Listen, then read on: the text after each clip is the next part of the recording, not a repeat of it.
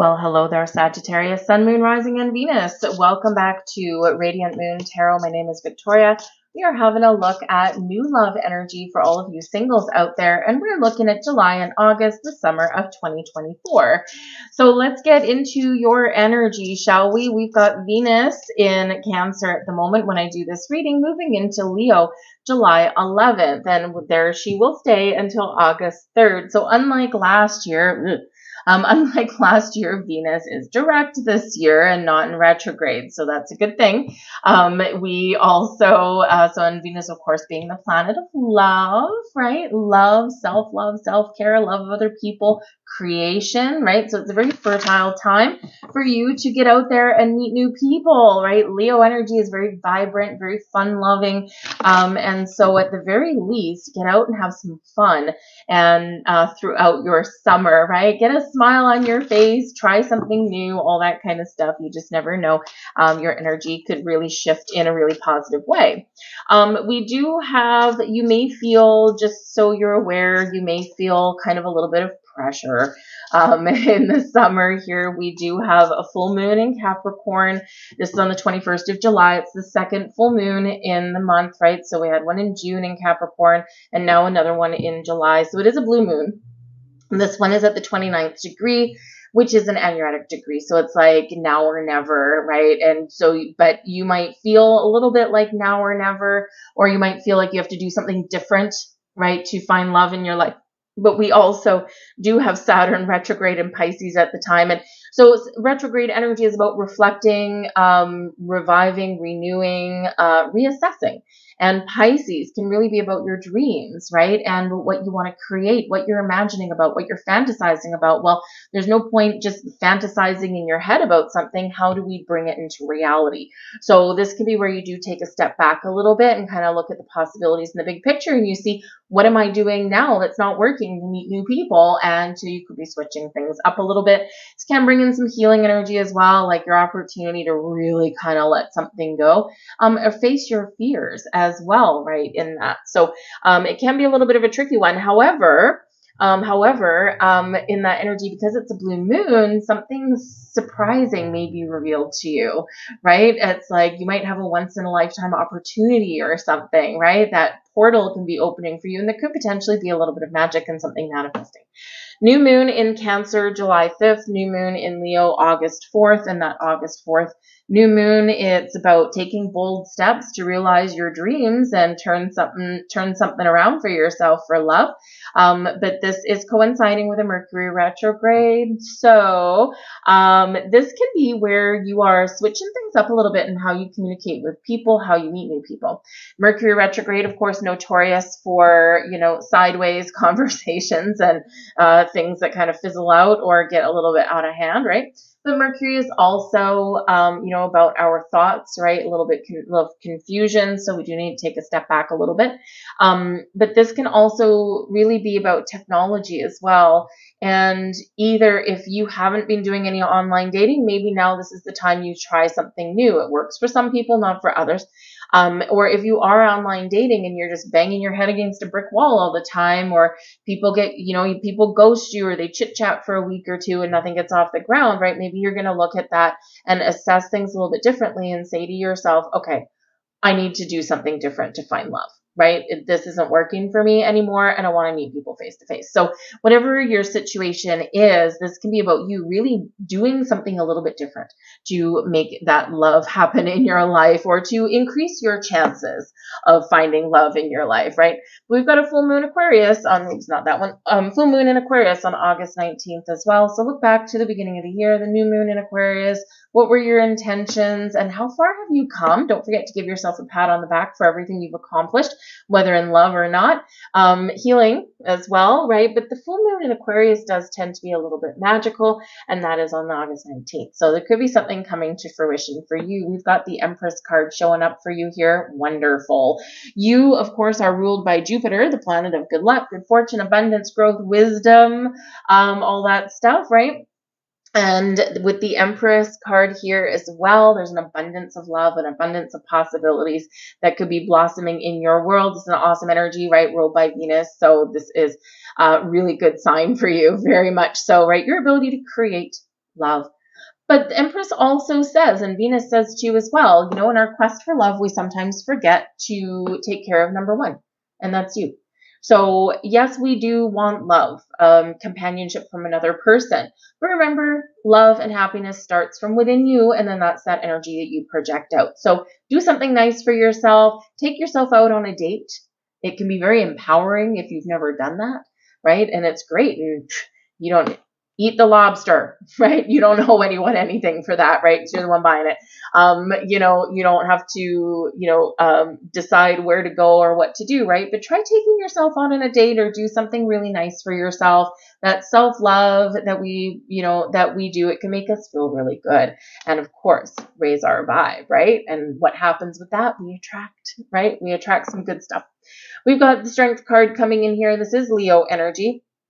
And so there could be something in Leo season and these planets going through Leo that can really help you in your love life, right? So some great energy there.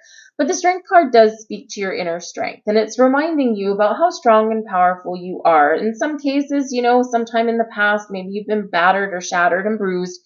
And in here, you're keeping it together, you're healing. The cracks are still sometimes there. Sometimes memories come up, but ultimately you're stronger than ever before. And, you know, you're being reminded of that in this energy.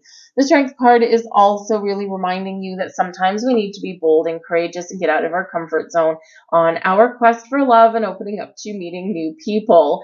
But sometimes we also need to take the softer approach, the more patient approach, right? So we need to know, we need to embrace some discernment, right? Know when to go out roaring like a lion and know when to kind of take that little step back, right? So trust your instincts there with that. But yes, you could really be embracing some wonderful energy in Leo season, but you could also be attracting a Leo person towards you. There's the Star card coming out there for you. Loving that. Okay, ruled by Uranus, the planet of great awakenings, sudden changes, and maybe some surprises headed your way. The Star brings in a beautiful energy, hope and inspiration, but miracles and blessings also abound whenever we do get the Star card. When we're embracing some Aquarian energy, we're looking to the future, not the past. We're looking at the potential and the possibilities and not what won't ever be or what has been and hasn't worked out. Full steam ahead, futuristic energy, and this is where we're putting our focus, right? Putting it on today, into tomorrow, and no looking back with this one. But make a wish upon a star, because you just never know what might happen for you here in this energy. You're connected with the universe, your ability to harness the love, the abundance, the possibilities that the universe has for you and bring it into your reality is really highlighted here with this energy. Like I said, it is a big yes card. It can be a yes right here, right now, and it can be a yes for sometime in the future, but not the too distant future, because this energy, we're covering 2 months here, and sometimes the energies that we're activating here can take 2, 3, 4, up to 6 months to play out for you, right? But it depends on your situation, right? So sometimes speedier, sometimes a little bit slower. But yes, this can also indicate that full moon in Aquarius, the middle of August, boom, something a little bit magical can happen for you. That might also be a really good full moon for you to set some intentions as well. We don't always do that at the full moon. It really depends on how you're vibing with that lunation. But, you know, why not harness all of the abundance that full moon has to offer for you? But yeah, you could also be, attracting in an Aquarius person with that star, or someone who is maybe a little bit spiritually inclined, and someone that kind of sees things in a way that not everyone does. We've got the Hanged Man coming in here. Oh, we don't always like to see this guy, do we? Right? Why? Because nothing's happening, right? Or at least that's what it seems. With the Hanged Man, you're encouraged to step back. You're encouraged to let go. You're encouraged to let the universe do its thing. And you're encouraged to just let the chips fall where they may. Be open to different things. Be open to meeting new people. But ultimately, let your worries and your fears and your doubts go. The Hanged Man is also where we do flip things around a little bit, and we look at things from a different angle, a different perspective. We look at the possibilities, right? We look at maybe what things are working for us and what's not. And we're like, yeah, you know what? I think I've got an idea. I think I know what I need to switch around a little bit, right? So by this changing perspective here, you could really turn around your path for love, right? So, but the Hangman does bring in epiphanies and enlightenment and all that kind of stuff. So it may be that with the retrogrades going on, that you're more willing to take a step back and you're kind of looking at the big picture. You're looking at the future. You're assessing what you're fantasizing about, what you truly want, right? And once you know, and then you're really very crystal clear, and then you come out roaring like that lion, right? But the Hangman, patience may be required for you, and it is the first card in this series here, so this shows, maybe this is the energy now, and things are opening up for you. At least we hope so. We've got the Ten of Pentacles coming in here, so shebang. The Ten of Pentacles is a card of abundance and completion and success. This is where we're feeling really good. It's where we're feeling like we've accomplished something and all is right with the world. So the Ten of Pentacles is awesome. Now, some of you could have put your love life on hold, Hangman, because you've been focusing on your money, your career, your family. Ten of Pentacles. And when we get the Ten of Pentacles, this is showing you're feeling stable, secure for the long term. Maybe you've got your home life under wraps. You got it all under control. Maybe you've had some success in your career path with your money. And now you're like, okay, what's next? Right? So this is really wonderful energy, but there could be something that, is activating for you that may happen around your workplace or around a family gathering of some kind, friends and family maybe. So if you do get those invitations to go somewhere, right, to attend some sort of an event or celebration or something like that, right, reunion as well, you're encouraged to go in this energy, right?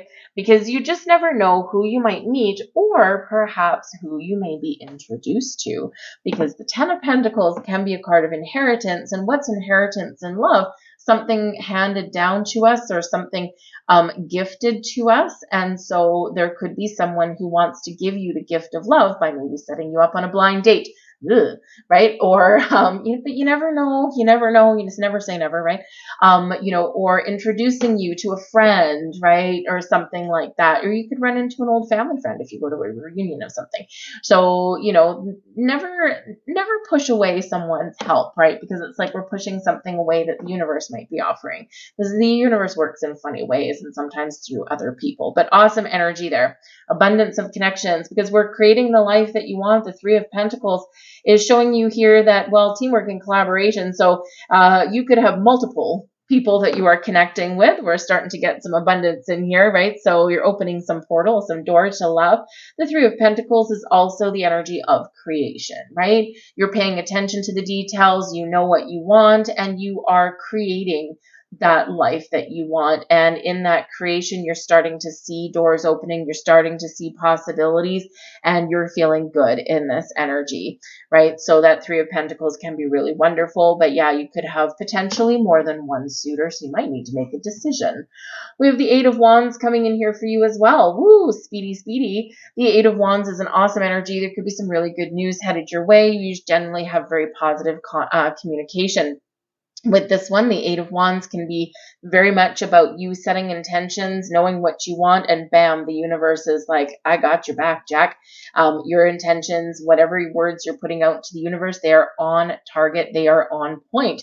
But this is a busy energy as well. It's exciting. It's electrifying. It's filled with action and forward momentum, right? So we've got no forward momentum here with the Hanged Man other than internal. And then here we go. Boom, things speeding up and kicking up a notch.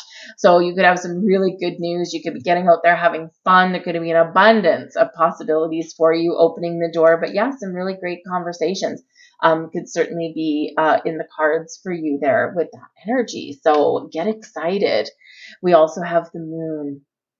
So those lunations can be really impactful for you over the next couple of months. Strength card, new moon in Leo. Star card, full moon in Aquarius. So we can really use this energy to help you out. The moon also can speak to, it's the Pisces energy, right? Your dreams. what you're imagining, right? And so this is like your ability to turn your dreams into reality. Why? Because we're embracing some practical energy and we're taking action, right? And we're getting ourselves out the door. We're trying new things, or we're doing something a little differently, or we're facing our fears, because the moon has us facing our fears as well. But the moon also really does speak to our subconscious, right? What is hidden? What's getting in the way? So I feel like here in this energy, you're figuring out why, why I'm not so sure what I want out of love. What is blocking me from attracting people into my life? Because we've got some beautiful energy that is coming in here for you, right? So you could be revealing something, a key aspect of yourself, or you could be getting some answers. Now, the moon, of course, can bring about creativity and some love and romance under the light of the moon, right? But this also can bring, this energy of trusting your intuition, some spiritual insights and growth for you here with this, and, kind of figuring things out along the way. But I think your intuition will very much guide you. You're guided by the stars, you're guided by the moon, and the universe ultimately has your back. But you could get a surprise, okay, or you might have some unexpected happenings going on. And these can be kind of fun or enlightening along the way. And of course, like I said, the moon card there is Pisces energy. So we've got everything, right? We've got air, we've got fire, we've got earth, and we've got water. So again, you might have options, right? Not so bad. Let's get some soulmate manifestation cards for you. We're going to look at the images on the card. We're also going to read the keywords off of there as well. Look for some connections there. And then there's also messages there, either from your soul or from your soulmate. We have a mirror energy here with ego, open door. Love the open door, an event. Mirror energy as well with comfortable. Another open door with familiar. A ring, completion, right? Aware. And we've got fortune. Sweet. All right. We love that. Okay. Fortune is yours. This is excellent. All right. A diamond for you there. All right. So the two mirrors. Okay. This is reflections, right? Reflections of you. And this is really an energy of inviting you to reflect and go within, right? Which we do have the hangman there anyway. And this is making sure, this is your soulmate messages and also messages from your soul saying, are you really ready for love? Are you comfortable enough in your current situation to open those doors, right? Because even if we make a magical connection with somebody, we still need to rearrange some time and things like that in our lives to fit them in, right? So this is really about you reflecting to make sure that you are very much ready, okay, for love. But we do have two open doors, an event. Okay, don't be afraid to get out of the house more. It may be an opportunity for you to meet your soulmate. And for some of you here with this familiar energy, you could have that second chance. Okay, or you could just feel the sense of familiarity with the person that you do meet when that timing is right for you, right? Whether virtually or in person, we've already met is the message on that card. All right. But we do have a completion here with the ring. The ring usually does have a promise or a contract here. And the message, I've worked hard on becoming the best version of myself. I'm ready for a healthy relationship with my soulmate. And of course, we've got the fortune card here, which is awesome. We are the absolute luckiest. Thank you, universe. Okay, so we've got doors opening for you. We need a little gut check here, right? So, just keep that in mind. But your person could also be doing that as well, just making sure that they are really ready. Right? But ultimately, we've got this awesome energy of being ready, and fortune shines upon you to meet somebody new and attract that soulmate into your life. So it's really awesome energy that is there. A little bit of start and stop, but ultimately the future is yours and good fortune is shining upon you. I'm going to leave all that there for you guys. I hope there was something in here for you. If there was, please do hit that like button. I appreciate it. It lets me know you resonate on some level. But also sharing is caring. So like, share, subscribe, all that fun stuff. It does let the algorithm know that you enjoy my company. But drop a heart in the comments down below. I will heart you back. We'll connect all of the love that we all have to give and attract stuff to you, right? So that's what we all want, right? So we'll attract some love all around. So I thank you guys for watching. Have a great summer, and I'll see you guys later. Bye-bye.